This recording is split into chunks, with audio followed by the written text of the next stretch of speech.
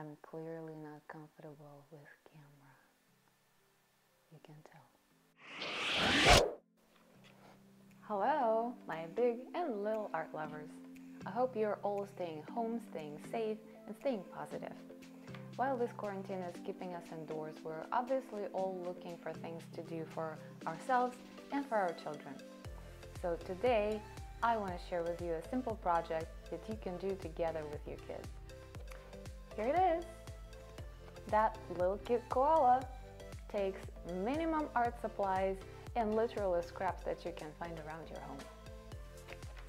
This project was inspired by my series, My Heart is with Australia. It's 3 mixed media koala paintings that I made with old magazines, old newspapers, and leftovers house paint.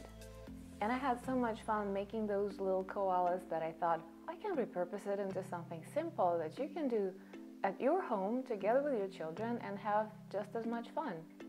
It will take you just about a couple of hours to make this little guy.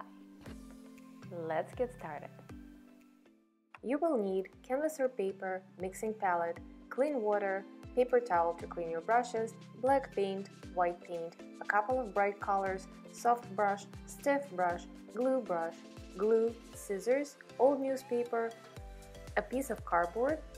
I added brown color, but it's optional. Start with one bright color of your choice. I used yellow, but you can use blue, pink, orange. You can use green too, but I saved my green to paint leaves later. You will see. Cover your entire canvas or paper with this color.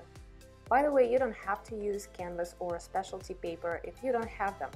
You can use big piece of cardboard or plywood or even old cabinet door. Be creative. And it's a good idea to protect your surface from drips and splashes. Obviously, I didn't think about that and smudged my yellow all over my kitchen table. Luckily, it's easy to clean with some damp cloth. So do what I say, not what I do. Here you go, that's better. Take your newspaper and draw 3 circles, 1 for the head of your koala and 2 for the ears. You can use a coffee mug and a shot glass as your guides. Draw an oval shape for the body of your koala. It should be about twice as big as the head. Now cut all 4 shapes with the scissors. Please help your children or give them safe scissors if you are making this project together. Safety first. Arrange the shapes on your work surface. Doesn't look much like koala yet, right? That's okay. Put your newspaper shapes aside for now and take your piece of cardboard. Rip the top layer of the cardboard off. It doesn't have to be perfect, in fact the chunkier the better. Now rip your cardboard into smaller pieces and throw them away. Just kidding, we will use these pieces to make the tree bark in just a second. Bring your painted paper back to the table. The paint should be dry by now. If not quite, it's okay, just make sure it's not super wet. Use a pencil to roughly mark the tree trunk where you want it to be. I did it on both sides, but you don't have to. Start arranging pieces of cardboard along your pencil line. You don't have to fill all the gaps perfectly, but try to fill most of the trunk. Alternate the direction of texture and mix smooth pieces with rough pieces to create more organic look. When you are happy with the arrangement, start gluing cardboard pieces onto your paper one by one. You can use Elmer's glue, tacky glue, or Mod Podge. The glue stick is not the best choice though. It doesn't stick to the painted surfaces very well. Take your time and make sure to glue all the pieces very well. I speed up this video just so you don't get bored looking at me. And don't forget to clean your brushes every time after using glue or paint. Now let's paint the trunk. I use burnt sienna as my brown, bright green, and my background color. If you don't have brown, you can mix red and green together. You can also add a little yellow to make your brown lighter. Adding a tiny bit of your background color to the mix makes the painting look more sophisticated. A little professional tip. You don't have to cover 100% of your tree with paint. In fact, the patchy application makes it look more natural. But try to fill all the gaps between the cardboard pieces where the background color shows through.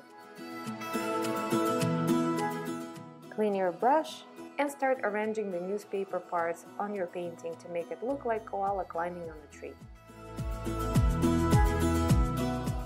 Then glue all the parts one by one onto your painting. You really want to thoroughly apply the glue all around the newspaper to avoid bubbles and loose edges. Also, pay attention to which part goes on top of another. I almost made a mistake here by gluing the head of my koala before its body.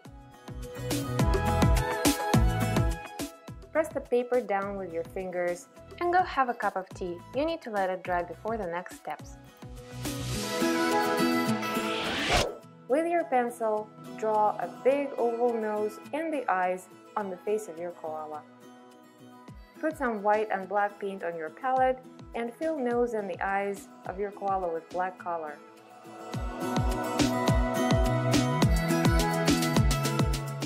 Now it starts looking like something. Clean your brush and use white paint to outline the eyes, the top of the nose, and the mouth area. And please forgive me for sticking my head into the frame. We will use dry brush technique with our stiff brush to create koala's fur. If you don't have a brush with stiff bristles, an old toothbrush will do the trick. Dip the brush just a little bit into the white paint and tap onto your palette a few times to remove excess paint. Then go all over your koala with very light strokes, creating hair-like marks. Then do the same with black paint. Highlight the contour of koala's head, chin, dark parts inside the ears, and around the eyes.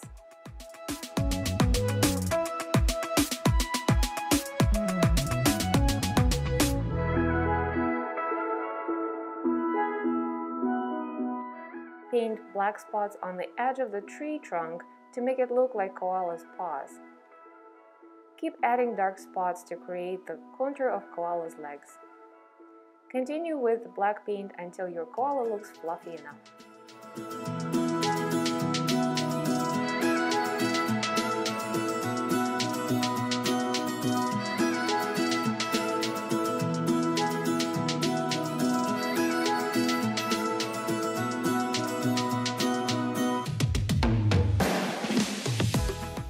Don't worry if you feel like you overdid with black.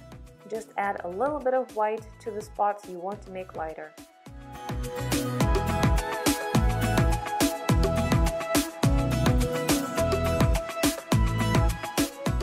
Then fix the edges of the nose and the eyes with black paint to make them crisp. And add white reflections in the pupils and the nose. Don't forget the nostrils. I used leftovers of green and brown to paint the leaves and branches around my koala. You can use different colors to paint flowers or clouds or even rainbow. Go to town, it's your koala, your forest, and your rules.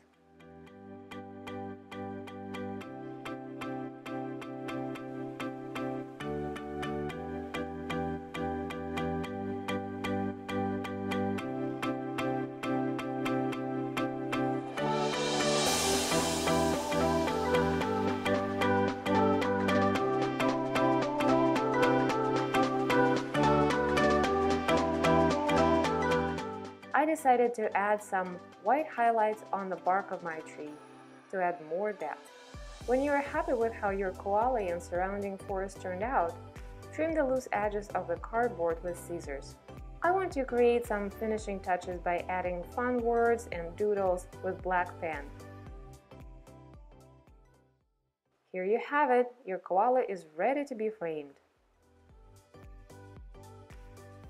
I hope you liked this project. If you did, give it a thumbs up and subscribe to my channel. I have more of those coming soon. And I really want to see how your koalas turned out. So if you followed this project, please post your pictures on Facebook or Instagram and tag me at Galina Marcus Art on Instagram, Galina Marcus Arts on Facebook, or use my funny koala hashtag so I can find your work. Thank you for watching, and I will see you next time. Bye!